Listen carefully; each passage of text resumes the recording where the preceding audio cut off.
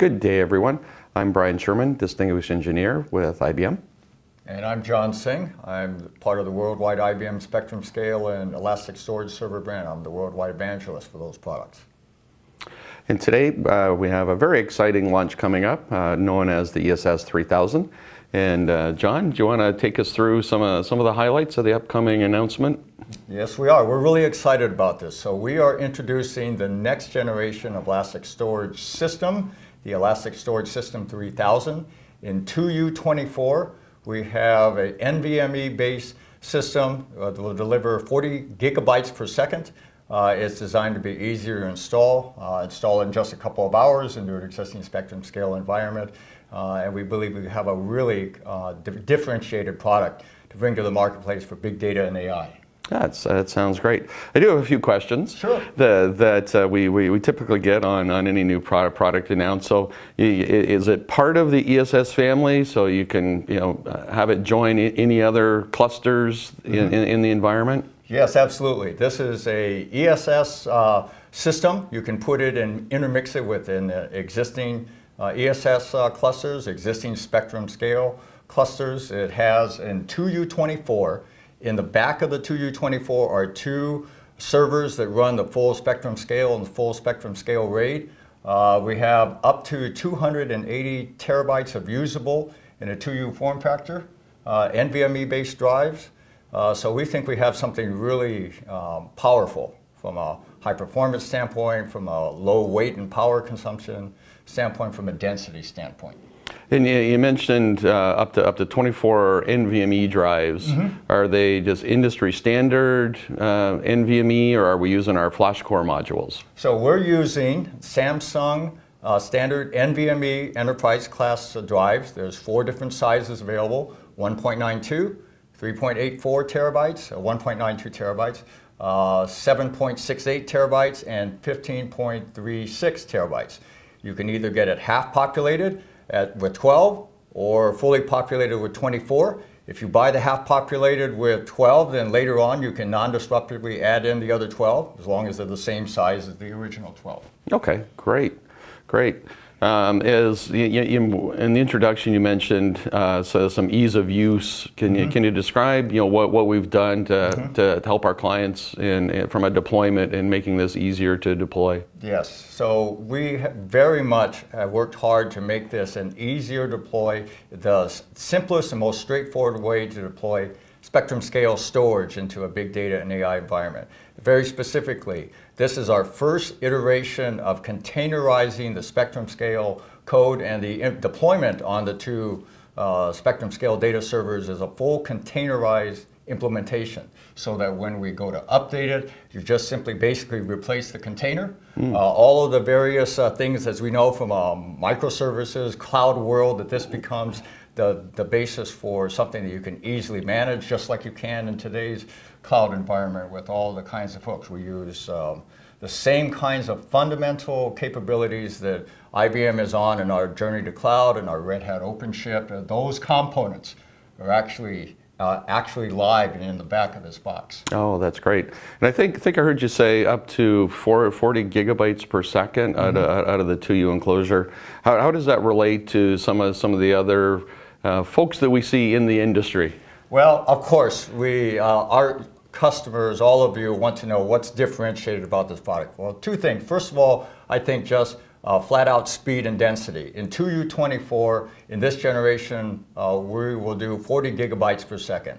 Other comparable products in the marketplace, you typically are in a 4U form factor, and at least some of the ones that we've seen, EMC, Isilon in a 4U, maybe about 15 gigabytes per second. NetApp in a 4U, maybe about 34 gigabytes per second. Pure Storage in 4U, about 17 gigabytes per second. I know, obviously, those are all just kind of round numbers, but we very specifically needed to deliver a differentiating capability. Oh, that sounds really good. I know I've been looking forward to this tour for quite some time, as of you have. Anything else that we need to convey to the folks that might be watching us? Sure. So, what are the usage cases? Well, certainly this is intended for file storage for big data and analytics types of applications. So that's really the marketplace for it. It's perfect for a high performance tier. It's perfect for keeping those GPUs and Power AC922s fully fed with data. And of course, it will work in any environment where you need just, first of all, a form factor that's 2U, extremely fast, at a much better price point than we in the industry have been able to offer before.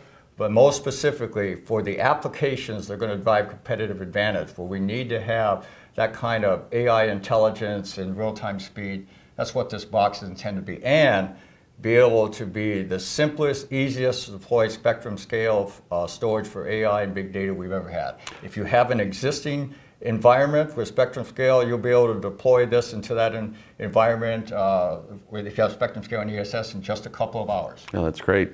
Yeah, from a file services perspective, what about the protocol nodes? If we want to do SMB or NFS, are they containerized as well? That's a good question. So at this current generation, this is the storage high performance serving.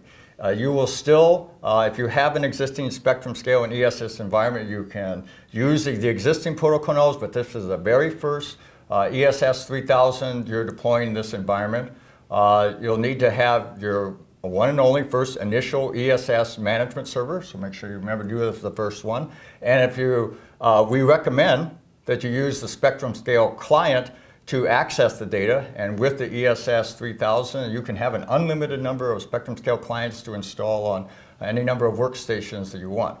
But if you have native NFS or native SMB and you need to install that, then budget to include protocol nodes external to the ESS 3000, so it acts as a gateway to provide those services. And I presume same sizing, types of requirements and number of users, the same as we would do today for sizing? That's exactly right. And our tooling is all updated. We have a tool called the File and Object Storage Design Engine tool. It's updated to support that for capacity and performance, and so you would use those.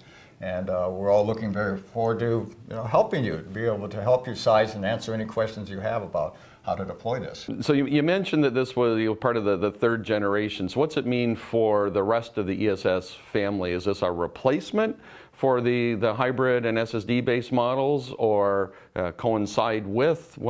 How does all this fit together? Well, we're going to continue to sell the SSD-based models and the HDD models that we currently have today. They're very powerful. They're very well accepted in the marketplace. We're simply now filling out the IBM Storage NVMe end-to-end portfolio with the Elastic Storage System version of that. And then, of course, there will be other enhancements in the future. But right now, we're introducing concurrently with the other models, the first of the third generation. Oh, that's excellent. Actually, one other question I thought of: front end, SCSI front end, InfiniBand front end, Ethernet front end, various flavors of front end connectivity like we have historically. Yes. So this is it's a spectrum scale storage building block, and what that means is it has high-speed IP network adapters or high-speed InfiniBand adapters, and the way that you access data inside an ESS is you use either the spectrum scale client,